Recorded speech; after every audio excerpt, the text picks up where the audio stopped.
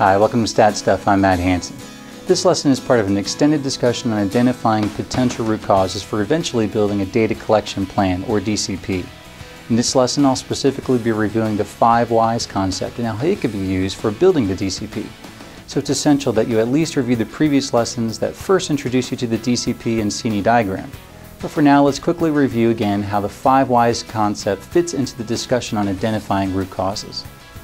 Remember, what we're trying to do here is to build the transfer function. That's the y equals f of x. In order to do that, we have to begin with trying to build the data collection plan, or the DCP. So we should already know what the project y is. So now we need to find out what are those potential x's for that transfer function. And it's the data collection plan that's going to help us ensure that we have enough data for measuring that y and every one of those x's within the transfer function. So what we're going to review again is the overall method for how we might build the DCP. And started off with, as an input to our meeting with the team, it's going to begin with making sure we have the defined phase items, which would also include the y and the defect definitions. All those things that we should have up to this point, make sure we have those already defined before the meeting even begins. And then for the meeting itself, the process that will actually follow during the meeting is going to begin with this next step, which is validating the y and the defect definition with the team to make sure they agree with it. And next we want to identify what are all the potential x's that the team believes are the x's that could be part of that transfer function. Or we might use several tools again, like the cause and effect diagram, which is also the fishbone and Ishikawa diagram, and also the 5 whys tool. Once we've identified the potential x's, then we move on to the next step, which was narrowing down those potential x's to what we consider to be the most critical x's.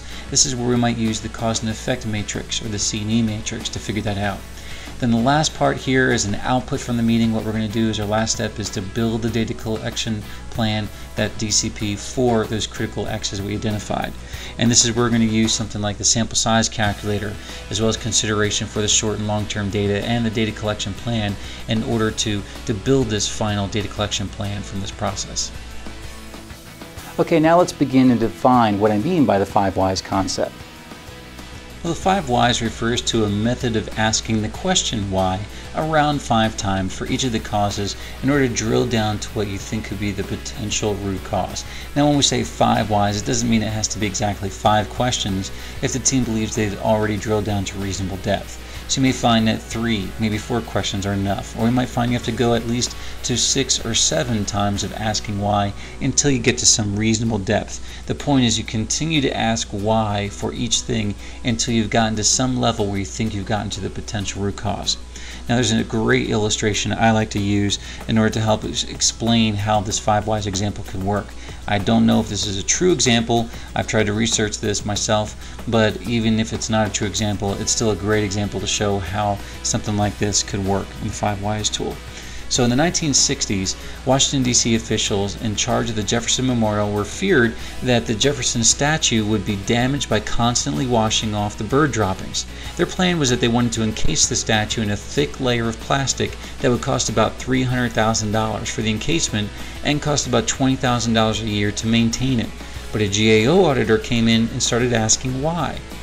So the auditor first asked, well, why do we want to encase the statue in plastic? Well, the engineer responded, because the constant cleaning of the statue will quickly deteriorate it. Well, then the auditor asked, well, why does it need cleaning so often? Well, the engineer responded, because the birds in here leave droppings on it. Well, the auditor asked, well, why are there so many birds in here? Well, the engineer replied, because they're attracted to all the spiders in here. Then the auditor asked, well, why are there so many spiders in here? Well, the engineer responded, because they're after the flies coming at night from the tidal basin. The tidal basin refers to this body of water that's in front of the Jefferson Memorial. Then finally the auditor asked, well, why are there so many flies in here? And the engineer responded, because they're attracted to the lights that are illuminating the memorial at nighttime. Well, then the auditor just went out, bought a $2 solenoid that would delay the lights until 30 minutes after dark. The flies were then attracted to other light sources, so the spiders and birds left, and it was no longer necessary to encase the statue. Now again, I love this illustration because it just shows how you can continue to get to the root cause of the problem. Once you identify the root cause, then you have something you can use to fix that root cause, which is a much simpler, more elegant solution than the original solution they were originally intending with this example. Again, I don't know if it's a real example or not, but it sure is a nice one to illustrate how the 5 whys tool could work. Alright, before we close this lesson, let's discuss how we can apply some of these concepts in a practical way. I'd like you to identify a prior project or initiative that you might have worked in your organization, and then try using the 5 whys approach for that project by answering some of these questions. First of all, what was used as the critical metric, that project why in that particular project or initiative? And how would you define a defect for that project? This would be that ultimate undesirable effect for which you're trying to find a root cause. And why did the organization experience that effect? And then continue asking a series of why questions until you reach a reasonable level that could represent what the root cause is for that undesirable effect. Well, that wraps up this lesson. Check out StatStuff.com for many more resources that can help you achieve powerful results. I'm Matt Hanson. Thanks for watching.